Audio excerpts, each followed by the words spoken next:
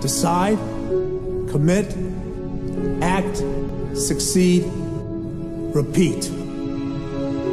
If you want to be an impactful personality, you have to develop certain types of thinking and perceptions that change the way you see yourself and see the world.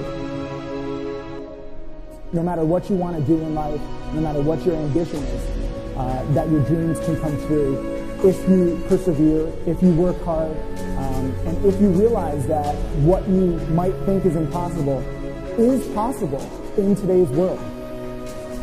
Your life is what you think it should be.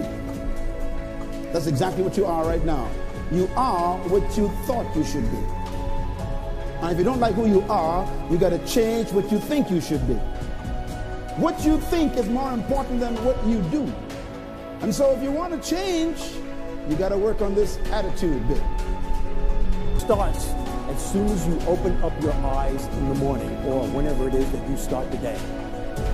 As soon as you open up your eyes to greet the day, you enter into consciousness. It is at that moment that your creativity is at its most powerful.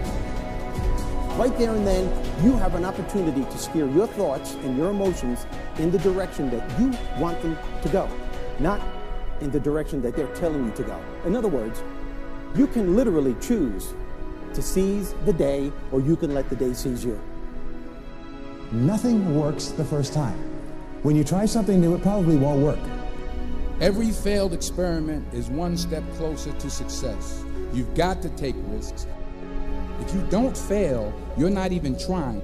To get something you never had, you have to do something you never did. Pain is temporary. It may last for a minute, or an hour, or a day, or even a year. But eventually, it will subside, and something else will take its place. If I quit, however, it will last forever. And when you want to succeed as bad as you want to breathe, then you'll be successful. You got a dream, you got to protect it. People can't do something themselves. They want to tell you you can't do it.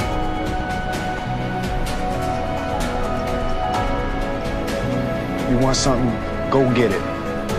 Period.